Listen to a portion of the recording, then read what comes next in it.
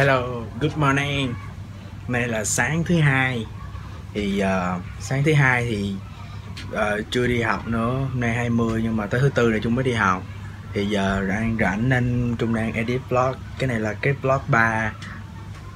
Thì vlog 3 thì sẽ vẫn là FST-7 nhưng mà Trung sẽ quay cái này là hình như là ngày vai FST-7 cũng khá là thốn đó nha.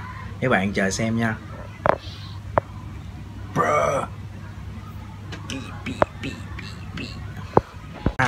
Nãy Trung Nguyen nói thì hôm nay là thứ hai thì chiều nay Trung sẽ đi qua trường đại học Hoa Sen ở bên Nguyễn Văn Tráng để dự một cái buổi thuyết trình của một nhóm bạn ở bên đó làm về bên event.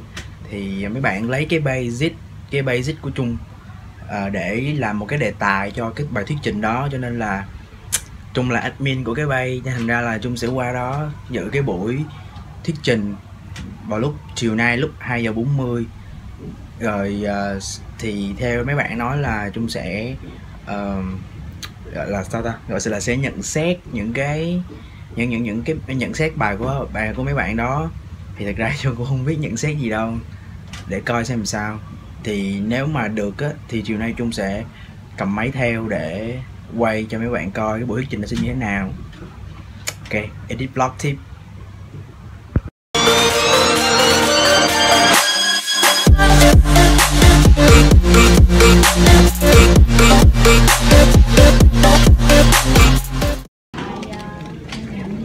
Ok, hiện tại Trung đang ở đại học Hoa Sen.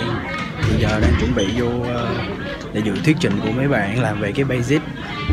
Chào các bạn, thì hôm nay là nhóm mình là đại diện cho nhóm FST-7 Việt Nam. Thì tụi mình tham khảo về một cái fitness channel, và ví dụ như hôm nay thì tụi mình có mời đến admin của bài là anh Nguyễn Lê Hằng Trung. Là anh đang ngồi ở phía này. Thì đây là profile của anh Trung hiện đang là sinh viên trường đại học RMIT. Và câu châm của anh là Give me a whole stay active and always smile. Đầu tiên thì mình sẽ giới thiệu tổng quan về kênh. Thì kênh FST-7 được thành lập từ tháng 10 năm 2013 và độ like hiện tại của kênh là xấp xỉ 140.000 like. Hiện tại cái kênh này là có khoảng từ 4 người hoạt động liên tục. Trong đó có em thì có một anh nữa ở trong Sài Gòn, một anh thì ở Đà Nẵng với một anh ở Hà Nội. Nói chung là đều rải từ Bắc xuống Nam hết, đều có.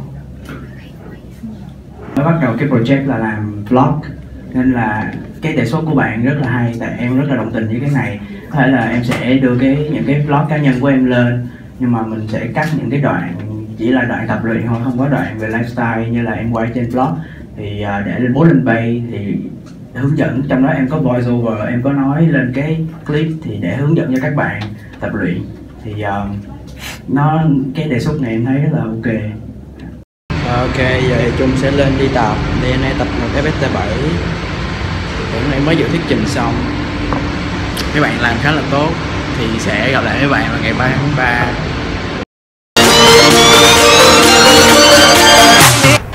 Yo, what's up mấy bạn? Thì hôm nay là Trung sẽ tập ngực, nên là Trung sẽ thay đổi một tí, đó là warm up với lại cable, chứ Trung không còn warm up với lại bánh tạ nữa.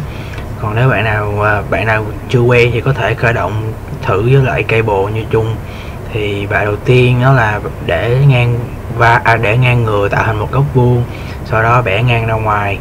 Tiếp theo là đưa vuông góc lên trên tạo thành một góc vuông với người nha mấy bạn. Sau đó thì chúng ta sẽ kéo cái dây lên tạo thành một góc vuông luôn. Thì như trong clip mình sẽ có demo đó. Đây là cái lúc mà mình kéo cái dây lên, thì mấy bạn chú ý ha. Thì giống như ở vlog trước là mình đã nói giải thích cái warm up này rồi. Ok, tiếp theo thì Trung sẽ làm nóng ngực với lại bài cable crossover. Thì để Trung ép ngực như vậy là để cho cơ ngực nó giãn ra, cho nó nóng lên. Sau đó rồi Trung mới vô tập mấy bài compound. Đối với động tác này thì mấy bạn có thể thực hiện khoảng 2 set, chẳng hạn khoảng 15 rep gì đó để làm nóng ngực nha. Ok, tiếp theo thì Trung sẽ warm up với lại mức tạ nhẹ. Thì chúng ta thực hiện khoảng 2 set từ 10 đến 15 rep. Thì hai set này là mình không có tính nó là hai set chính ha, nó không được tính là hai working set, nó chỉ là hai warm up set thôi, thì chỉ để làm nóng ngực cũng như là các khớp trước khi chúng ta lên cái mức tạ nặng. Thì đối với bài incline thì Trung sẽ để cái ghế incline là khoảng vào 30 độ, thì chúng ta không nên để vào góc 45 độ, như vậy nó sẽ hơi bị cao, thì nó sẽ ảnh hưởng đến cái tác động vào phần ngực của chúng ta, phần này nó sẽ tác động vào vai nhiều hơn. Thì đối với bài incline này thì Trung sẽ chơi 4 set 8 đến 10 rep vẫn như mọi khi ha. Thì bài này Trung cũng sẽ lưu ý giống như cái bài mà chúng ta đẩy vai ngày cái vlog thứ hai á, thì chúng ta cũng nên cầm tạ đừng có ngang, tạo thành một cái đường ngang cho cái vai, nên để chéo thân cơ thể từ khoảng 45 đến 55 độ ha, chéo so với cơ thể chứ đừng để thành một đường ngang. Chúng thấy nhiều bạn ở phòng gym là để tay ngang như vậy, cho nên là nó sẽ tác động vào khớp vai khá là nhiều, nên một số bạn để ngực thì có dễ bị chấn thương vai, cũng có thể là vì lý do này. Ở Cali là họ không có cục tạ nặng hơn 42 kg, cho nên là Trung mới nhờ bạn là chồng tạ lên như vậy. Nếu bạn nào chưa quen thì nên từ từ hơn nha, chứ không là lụm răng như chơi á. Thì tiếp theo là Trung sẽ đến với bài flat dumbbell press, thì cũng tương tự chơi 4 set từ 8 đến 10 rep. Cách đặt tay cũng giống như Trung nói lúc nãy là từ 45 độ đến 55 độ chế với cơ thể ha, để chúng ta tránh những cái chấn thương không cần thiết. Thì đầu tiên set này là Trung sẽ chơi set gọi là warm up. Thì khi mà chúng ta incline xuống flat thì cái phần khớp vai của chúng ta nó sẽ chưa quen lắm với lại cái chuyển động mà ngang này, rồi chúng ta nên là tập một set warm up như vậy để cho cái khớp vai của chúng ta nó quen dần hơn với lại cái động tác đó, thì sau đó chúng ta mới thực hiện những cái working set ha. Bình thường là Trung sẽ lúc mà đang tập thì Trung sẽ đặt chân là nó hơi chéo xuống phần ghế, và nó bắt buộc và là nó phải đặt flat xuống dưới sàn, chứ đừng nhấc lên ghế hay là cho bổng chân lên này nọ kia, thì nó sẽ làm cho chúng ta khó trong việc là thực hiện. Tiếp theo là Trung sẽ thực hiện set cuối. Thì ở đây giống như là cái incline thì không có cục nào nặng hơn 42 kg, Trung sẽ thực hiện với lại nhờ một bạn là để tạ lên. Thì hiện tại là Trung đang thực hiện 48 kg, thì có thể nó sẽ ít hơn 8 đến 10 rep ha, nhưng mà có thể chấp nhận được, thì nhiều khi Trung hay kiểu phá nặng như vậy á. Ok, tiếp theo thì sẽ là bài incline hamstring chest press, thì cũng tương tự 4 set 8 đến 10 rep ha. Thì thường thì ở những phòng như là Cali thì sẽ có cái máy hamstring này, còn nếu mà ở những cái phòng khác không có hamstring thì chúng ta có thể thay thế bằng cái máy mà machine press. Thì lát nữa Trung sẽ có chèn tấm hình ở giữa để cho mấy bạn tưởng tượng ra cái máy đó ha. Nếu như khi chúng ta thực hiện những cái set nặng á, mà chúng ta đẩy chưa đủ 8 đến 10 rep á, thì chúng ta có thể thực hiện là chúng ta nhấp nhẹ. Việc mà chúng ta nhấp nhẹ như vậy á, thì nó sẽ giúp cho phần nào bơm máu vào những cái set fail đó, thì chúng ta có thể cứu vãn được một ít gì đó. Thì đây là một cái set nặng của Trung. Thì bây giờ Trung đẩy hết nổi rồi, thì bây giờ Trung sẽ nhấp nhẹ đó, như mấy bạn đang thấy là Trung đang nhấp. Ok, chúng ta sẽ tiếp tục là drop set. Thì mấy bạn chỉ drop set một lần thôi ha, Trung tháo một lần tạ ra, sau đó là Trung đẩy cho đến khi nào mà fail thôi, mỏi quá không đẩy được nữa thì thôi ha. Tiếp theo thì Trung cũng sẽ chơi máy hamstring, nhưng mà nó là flat hamstring chest press, thì nó sẽ đẩy tác động vào phần ngang. Thì 4 set 8 đến 10 rep như bình thường. Thì nếu mà đối với khối lượng tạ nặng thì mấy bạn cũng được quyền nhấp một tí để chúng ta có thể phần nào đó bơm máu vào ngực. Thì set này là set nặng ha, mỗi bên là 55 kg, thì khá là nặng, cho nên là khi mà đẩy Trung sẽ đẩy không có đủ rep như mà Trung nói, thì Trung sẽ thực hiện những cái phần nhấp như các bạn thấy đó. Sau đó thì cũng là drop set cho đến khi nào fail thì thôi.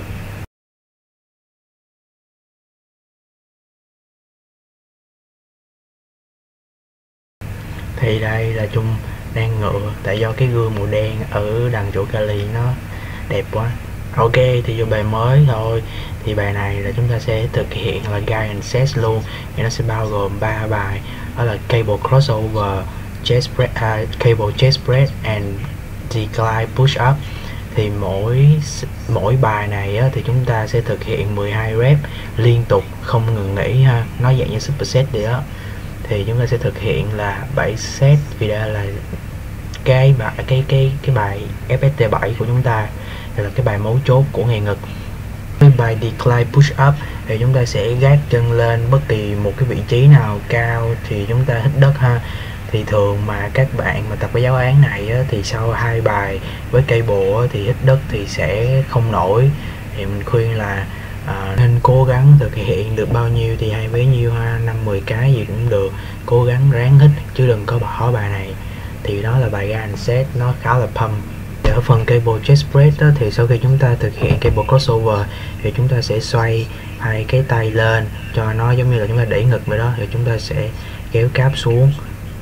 Ok, thì ngày ngực thì chúng ta chỉ tập nhiều nó bài thôi, khá là phê đó.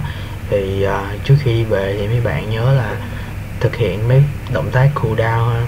Thì chúng ta sẽ giãn như chung trong clip, thì tìm một cái vị trí cao hơn để chúng ta giãn ngực ra, giãn tay sau, giãn vai. Thì chúng ta sẽ thực hiện mỗi động tác này là 2 lần, mấy bạn giữ trong khoảng 10 đến 20 giây chẳng hạn, thì nó sẽ gọi là static stretching đó.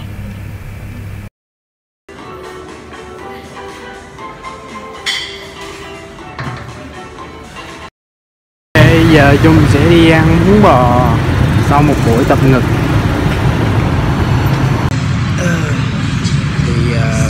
Thì Trung mới đi tập về mà tại kiểu bị đau, bị lở miệng trong cái cổ họng, thành ra là phải đi ăn bún bò chứ không ăn cơm được.